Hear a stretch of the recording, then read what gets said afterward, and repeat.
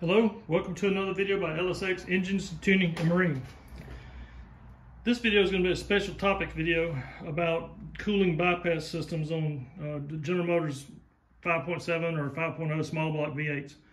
Many people have asked the question or been curious about what this third hole is right down here. And it's not an extra bolt hole for the water pump. So what it is the way the cooling system works on this engine, the water pump pumps water into here and into here on both sides of the engine. And the water flows through the block, and then it flows up through the heads. The head, this is your cylinder head, and it flows up into here. And then it flows out this hole here, and that hole back there. Well, sometimes they don't flow back out here, but there's a hole there anyway. So the water flows up into the cylinder heads and then back out to the thermostat housing on top of your intake manifold. That's in a car or a truck. So, and what happens is the thermostat, when the thermostat's closed, that water can't go anywhere. There's usually a small hole for air, but the water can't go anywhere because the thermostat blocks the water. Well, you can have pockets of heat build up inside the engine that will generate hot pockets and generate steam, is because the water's not moving. It's being blocked by the thermostat. So in order to prevent that from happening, they put what's called a bypass hole. So if you look at this hole right here, that hole's in the cylinder head, or excuse me, that hole's in the block, and it leads down to a passage right down through there. There's a little lump in the cast iron. It leads right here to this hole. So this hole is where water that's accumulated in the head can come back through this hole and come back out that hole and go back into your water pump. So it's kind of it's a bypass. It's called an internal bypass. And it lets the water move through the water pump, into the block, up to the cylinder heads, and then the water in this cylinder head will cross through this hole here, over through this passage. Normally water goes this way and goes that way. But if the thermostat's blocked, the water can go from here, over through the hole in the other head over here, and go back down through that hole and get back to your water pump. So it lets water circulate in the engine. It doesn't go through the radiator, it just internal circulates and bypasses the thermostat. That's on a car or truck. Marine engines are a little bit different. Marine engines, the thermostat doesn't block the water going out to the river. The water is beneath the thermostat, so the water continuously circulates through the water pump, through the heads, back up into the intake, and back into the water pump, and there's a complete full-time circulation in a marine engine. So you don't need the bypass. So, and I'll get to that. I'll get to Vortec heads in a second. But in a marine application, you don't need the bypass. Now, so this hole is not really needed in a marine application. Now, what is the practical implication of that? Well, if your water pump, if this engine has the flange and the hole, so if your water pump only comes down to right here, you got a problem because you're blocking, you're leaving this hole open. Well, you have a problem sometimes, not all the time. I'll explain that in a minute. So you need to cover up this hole with if the water pump doesn't have a way to cover this hole, you need to plug this hole somehow. Maybe not. So the point I'm trying to make is that some water pumps have a flange that extends down here and some don't. Vice versa, some blocks do not have this hole and it'll stop right there. And your water pump might have a hole that comes on down here. If that's the case, you can't use that water pump with that block. It just doesn't work. So let me explain what I was trying to say a while ago. So all your cylinder heads had the passage to pass water back down through this hole, back into this bypass line right here, except Vortec heads. These are Vortec heads. You can tell Vortec heads because they have 8 bolts. There's 1, 2, 3, 4 at the back, 5, 6, 7, 8.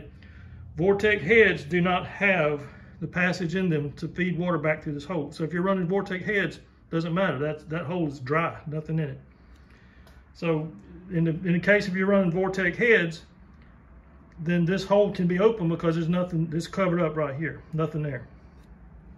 So just want to explain that, and when I put the water pump on, I'll show you the water pump, the water pump, how it has a hole there too. But this is for, I'm specifically talking about marine engines. So marine engines, the water flows constantly through the block in a circular motion with the water pump that's on the block. When it gets hot enough and the thermostat opens, the thermostat releases that water, and that water then goes out to your exhaust system, out to the exhaust manifolds, and it draws in new water from, you have 2 loops. You have a loop that call your seawater pump, or your outboard, your outdrive is pumping water up to the engine. That's one loop, and it pumps it into the engine but it doesn't go in the engine unless the thermostat allows it to. Normally it just goes to the thermostat, passes through the thermostat housing, and then goes over to your exhaust manifolds and goes back out the boat. So that's one loop. And then this loop in the engine draws from that loop when it needs to. So that's how boats work. So cars and boats work differently on the cooling system based on where the thermostat's located. So, and like I said, in a marine application, you don't need to bypass because the engine's always bypassing anyway. So, hope this made some sense. And again, when I get to installing the water pump on this particular engine, I'll show you how the water pump has a mating hole to go right there with it.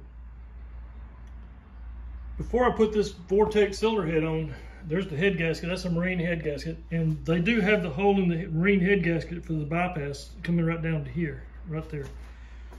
Go over here, so that's your bypass hole leading into here. So the marine head gasket does have a hole for the bypass. However, if I measure from the bolt hole to about the center of the bypass hole, you'll see that this Vortex head does not have a hole for that bypass. So there's my bolt hole right there. See, there's no hole there. Nothing there. So Vortex heads do not have the internal bypass from the heads back into the block that the older style small blocks had. So with Vortex engines in a car or a truck, you must have what's called an external bypass instead of an internal bypass. And what they do is they take a hose or some kind of fitting off the intake manifold, and then loop back down into the top of the water pump. That's called an external bypass, and it's needed to prevent hot spots inside a car or truck with Vortex heads. If you have the older style small block heads, you don't have to worry about it because the hole is there in the head for that bypass to happen automatically, and you don't have to worry about it. If you're running Vortex heads, this will be sealed off, so you can use a water pump because this hole can be open. I would plug it up with some silicone just to keep bugs out of it, but you can use a water pump that comes down to right here because that hole goes nowhere. It just hits the Vortex head and stops. But that's only with Vortex heads. So that is true. If you have a water pump that doesn't come down to this far, but you're using Vortex heads, it's not a problem.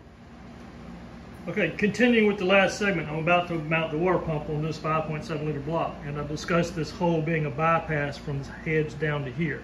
These are Vortex heads, so the other end of this hole is a dead end, it's dry. However, I do have a water pump that has the extra hole. So this hole here will cover up that hole, and it has to because that hole right there goes into this water pump. See if you can see it down in here. Right there. If you look right there, that's where that hole ends up.